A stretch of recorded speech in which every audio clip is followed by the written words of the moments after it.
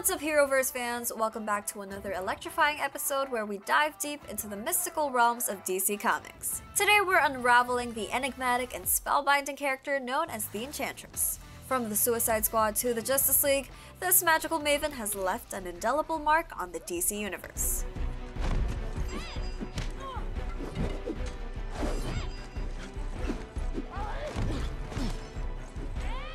Before we jump into the enchanting details, make sure you hit that subscribe button and ring the notification bell to stay updated on all things Heroverse. Trust me, you won't want to miss the magical journey we are about to embark on. In the mystical realms of DC Comics, the Enchantress made her debut in 1966's Strange Adventures number 187, setting the stage for her complex narrative. The character's origin story unfolds in mysterious layers, later expanded upon in key issues like 1987's Suicide Squad number 8 and 2011's Justice League Dark number 1. The Enchantress, initially known as June Moon, emerges as one of the DC Universe's most enigmatic figures. Her magical prowess rivals that of Zatanna or Dr. Fate. But the question looms, does she wield her extraordinary abilities for justice or to empower the forces of wickedness? This moral ambiguity becomes a central theme in later iterations, adding depth to her character. However, in her first appearance in 1966, the Enchantress's tale began innocently. Freelance artist June Moon and her boyfriend Alan Dell found themselves in a peculiar situation at a costume party in a mysterious castle. The atmosphere took a surreal turn when a griffin and a gargoyle made unexpected appearances. Unfazed, they continued the search for costumes. As the night unfolded, strange occurrences escalated. An ancient gong sound triggered an eerie glow on a tapestry depicting a minotaur. June, separated from Alan, discovered a hidden room filled with spooky figures, including a giant redhead on a throne. Initially dismissing it as elaborate party decor, June's perspective shifted when the mysterious redhead spoke. The mysterious figure revealed that ancient evil had been awakened, tasking June with stopping it. Instructed to utter the words "the Enchantress," June underwent a transformation, acquiring formidable magical abilities. As the Enchantress, she confronted the chaos unfolding at the party. Commotions in a collapsing roof prompted her to use magic to enlarge a suit of armor, holding up the ceiling and ensuring the guests' safety. The Minotaur, unleashed by the gong's strike, posed a threat to the partygoers. The Enchantress subdued the creature, unraveling the connection between the gong and the castle's dark magic. A second strike banished the malevolence, allowing the guests to escape safely. Returning to her June Moon identity, the Enchantress discovered the transient nature of her powers. They faded when she ceased to be the Enchantress. The cinematic portrayal of the Enchantress in the 2016 film Suicide Squad took a distinctive turn from her comic book origins.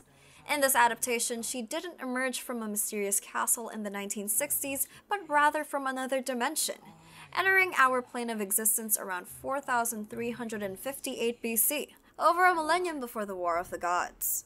This ancient version of the Enchantress, accompanied by her brother Incubus, wielded incredible power that garnered them the status of gods in the eyes of ancient humans in pre-Columbian South America.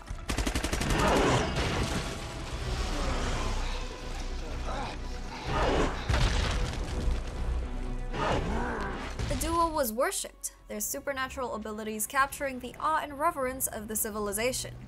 However, the narrative took a dark twist as their subjects ultimately betrayed them. Betrayal led to the downfall of the Enchantress and Incubus, and somehow they were defeated and sealed away into containers. These containers, encapsulating their potent energies, were then placed within the confines of a tomb located in the Tres Osas caves. There, hidden for millennia, the powerful entities awaited an opportunity to re-emerge. This occurred as archaeologist Dr. June Moon was investigating a location along the densely vegetated Tres Osas caves in the north-central highlands of Peru. During her exploration, she stumbled upon a shaft leading to a chamber containing a tomb. Within this chamber, a doll-like vessel containing the witch captivated her attention, compelling her to unwittingly unleash the spirit of the ancient deity.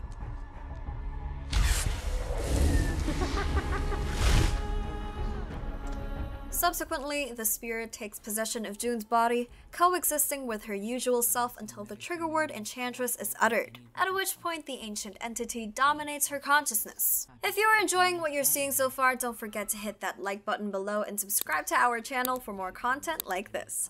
Also, be sure to share this video with your friends and family who might find it interesting. Your support means the world to us and helps us continue creating awesome content. Stay tuned for more, and remember, your engagement keeps us going. Now let's get back to the action. Dr. Moon's involvement with the Enchantress made her a target for Amanda Waller's Task Force X, also known as the Suicide Squad. Complicating matters further, Moon was romantically involved with Rick Flag, the leader of the squad. Waller exploited Moon's struggle to control her powers, leading to the Enchantress overpowering her completely.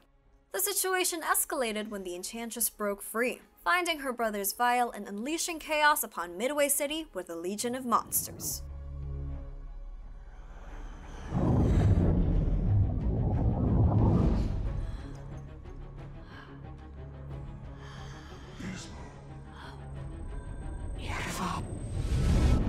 Waller enlisted Task Force X to extract a valuable asset from Midway City.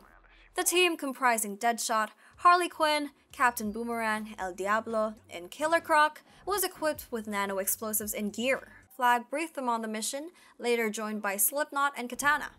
However, their helicopter was attacked by the Enchantress, forcing them to continue on foot.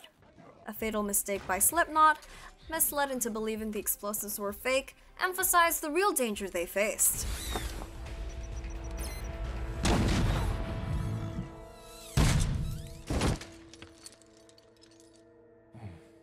Facing the Enchantress's minions, particularly targeting Flag due to his connection to Moon, the squad fought their way to their target, Waller herself, who was revealed to be deeply involved in the Enchantress's scheme.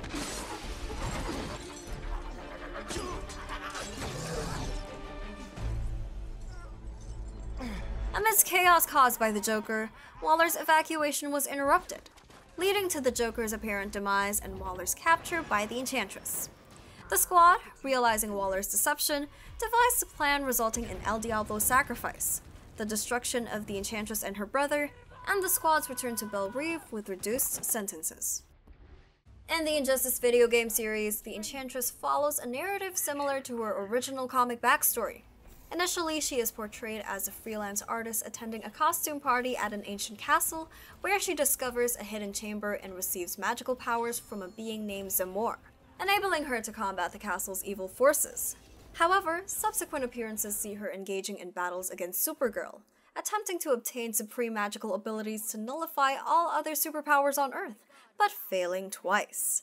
These defeats lead to her descent into villainy, as she aligns herself with the forgotten villains and participates in the army of supervillains during the Crisis on Infinite Earths event, marking a significant shift towards darkness in her character's trajectory within the game series.